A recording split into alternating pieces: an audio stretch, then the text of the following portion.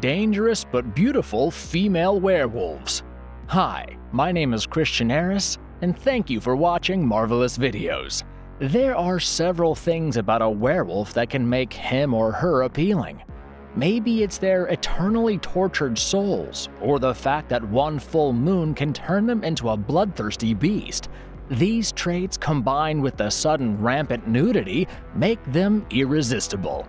Over time, the world of cinema has seen some multidimensional female characters, but none like the female werewolves you're about to see in this video. They have the ability to scare the wits out of you and still make you want them. Enjoy! Before we go into our explanation, we have a very small request.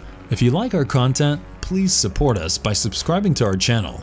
This is a small click for you, but for us, it means a lot. Thank you. Let's begin. Welcome, Father. We've been expecting you.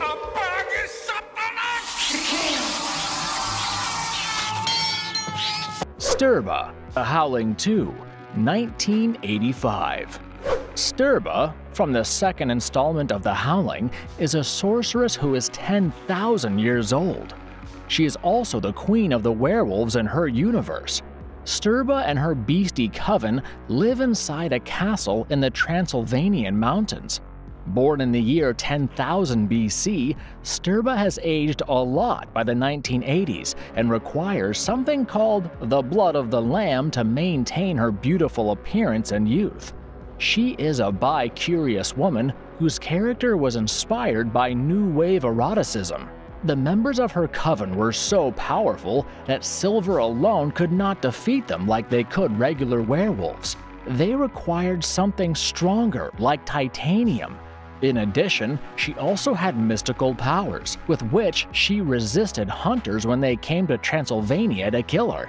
Stirba's hardcore demeanor, extreme powers, and breathtaking appearance make her one of the most loved villains in werewolf lore. However, in the end, she was defeated by her nemesis, Stefan, as he stabbed her with a titanium dagger.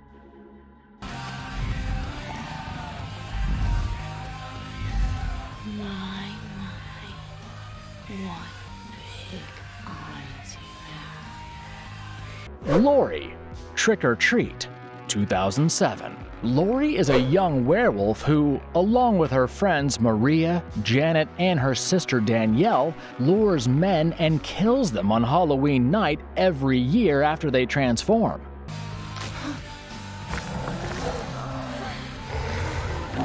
She has superhuman strength and is surprisingly good at the art of seduction and manipulation. Although Laurie was initially shy and self-conscious, when a vampire attacked her on Halloween, she defended herself, taking his life as his body fell from a tree. Throughout the film, her character is seen undergoing intense character development as she goes from being anxious, insecure, and vulnerable to a cunning and vicious werewolf who purposely lures a man into her trap. She does this so that she can devour him and lose her virginity after transforming into her true self.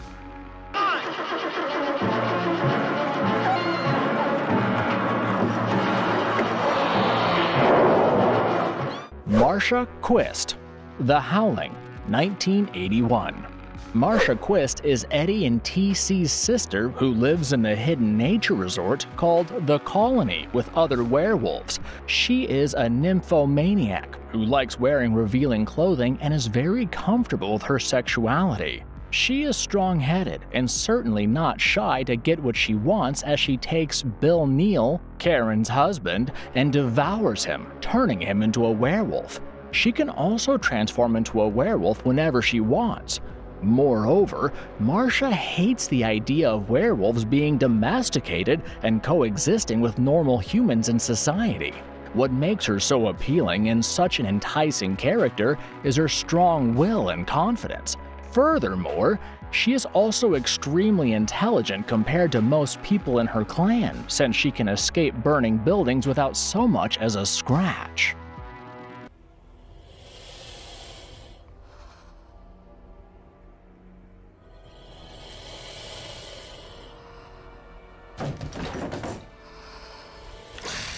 Megan, Dog Soldiers, 2007. Megan is a zoologist who was turned into a werewolf by the Uoth family, a clan of Celtic werewolves who later adopted her. Initially, she visited the Scottish Highlands to look for evidence of the existence of werewolves. Little did she know that she would soon become one of them. Despite being infected, she still helps the British Army Special Forces team capture several werewolves. She gives them knowledge of the area without them knowing where her true allegiance lies. Although she initially helps them, she later sends them to the wrong location when she discovers their true intentions. During this time, she gives the werewolves refuge inside a house. Megan is a strong woman who displays sound judgment and does the right thing, even if that means saving the werewolves. She is slightly sarcastic, which makes her all the more charming. However, once she discovered she could never leave the Uoth family and would have to remain a werewolf forever, she seemed slightly reserved and unhappy. She ultimately meets her demise when Sergeant Wells blows the house up during his transformation.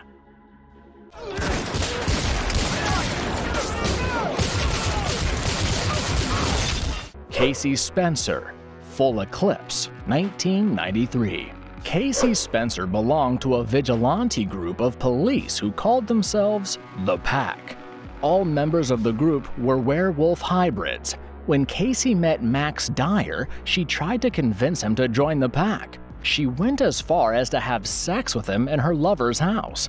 While the two of them were making love, Casey transforms into a werewolf.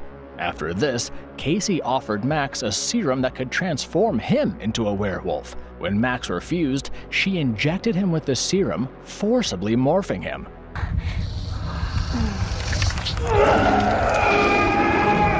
Max and Casey then went on a mission together, getting into a shootout with a drug cartel, with the latter getting slaughtered. Towards the end, Casey's lover confronts the duo, but Casey eventually chooses Max over her lover Adam, after accusing the latter of sexually assaulting her. When the two leap out of the window, they both get injured, but Casey gives Max the serum so that he can heal instead of her. Casey Spencer is an intriguing character who develops over time, from using the wrong method to get her way to a humble person who sacrifices herself for the one she loves.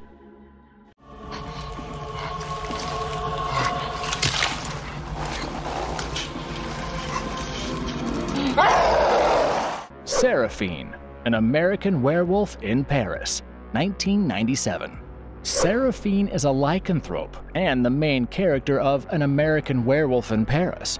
Born 9 months after her father David's death, Serafine moved from London to Paris since her other father, Alex, wanted a cure for her beastly heritage. Growing up in Paris, she had a relationship with a nightclub owner named Claude, who is also an arrogant werewolf. In 1997, Dr. Pigot, her stepfather, develops a cure. However, instead of healing her, the cure transforms her. Because of this, she kills Alex and infects Pigot. Due to her guilt, she tries to commit suicide, but is stopped by an American tourist called Andy. While trying to talk her out of jumping, Andy falls in love with Serafine. Eventually, the two go out on their first date, which does not go so well. But when she finds out that Andy has visited Claude's nightclub, she immediately rushes in there to save him and his friends, because they have werewolf staff who prey on human guests. During the chase, Andy is infected and faints. When he wakes up, he and his friend Chris are terrified to learn the truth about Serafine. She then begins explaining to him why she tried to kill herself. The duo then discover that the cure to lycanthropy includes a werewolf eating the heart of the one who infected him or her. Soon after a run-in with Claude, Serafine becomes fatally injured, but Andy is able to save her by eating Claude's heart, the werewolf who infected him. In the end, Serafine marries Andy.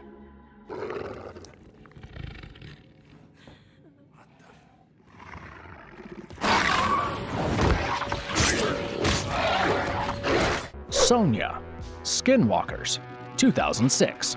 Sonja is the only female member of her pack of evil werewolves, led by Varric. Once a human, Sonja had a terrible life. After Varric turned her into a werewolf, the two became lovers. Since then, Sonja has been devoted to the clan. One of their primary missions is to kill Timothy, the son of Varric and his ex-wife Rachel. Due to her hatred and jealousy of Rachel, Sonja takes it upon herself to kill Timothy. However, she is unfortunately shot and killed by both Timothy and Rachel in the end. Sonja is a strong-willed and loyal member of the pack. She is also a gorgeous woman played by the beautiful Natasha Malthe.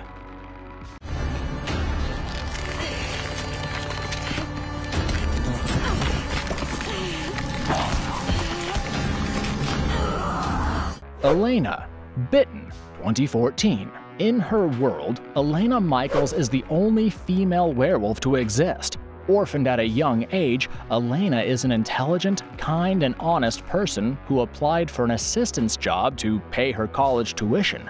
Here she met Clayton, who was her professor before they fall in love and got engaged. When Clayton introduced Elena to his father, Jeremy, he ordered her to be killed because human beings aren't supposed to know about werewolves. However, Clayton chose a different path instead and bit her so that she would turn into a werewolf. This was a massive risk for both of them, since neither of them had ever encountered a female werewolf. When Elena survived the bite, becoming the only female werewolf, she broke off her engagement with Clay because he wouldn't tell her why he bit her in the first place. She then moved to Toronto, where she met Philip.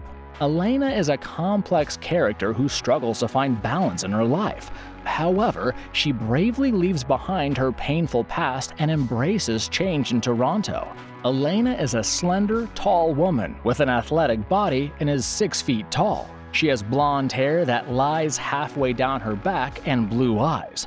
As a werewolf, Elena is physically stronger and faster than humans. She has heightened senses, prolonged youth, and can transform into a werewolf at her own will.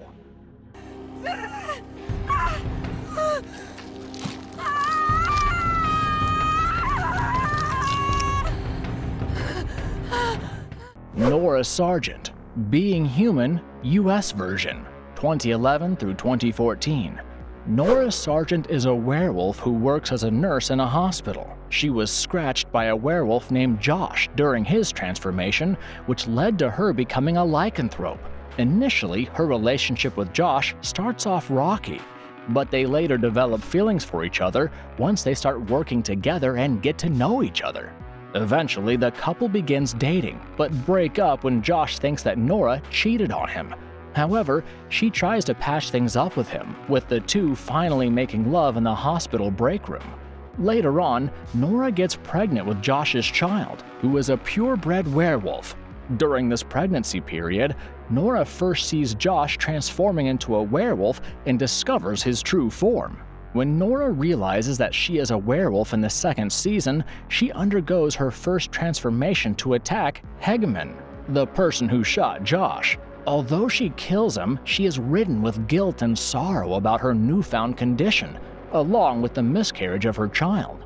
Josh therefore drops out of medical school to find a cure for Nora. After Nora kills another person called Will, who is an abusive man, she finally admits to Josh that she likes being a werewolf.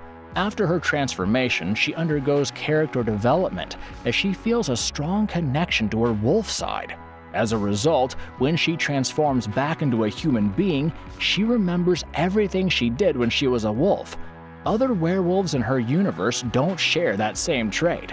What makes Nora unique is her enhanced powers and traits of a mutt. These abilities make her strong enough to kill defective vampires with little effort, as the full moon approaches.